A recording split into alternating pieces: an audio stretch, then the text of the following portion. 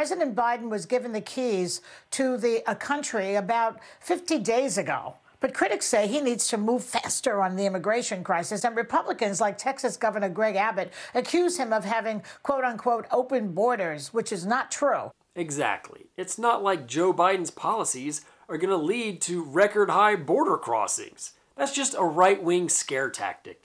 The number of people arriving at the southern border has reached its highest level in more than 2 decades. Look, Republicans are liars. Show me one Democrat who thinks there's a problem on the southern border.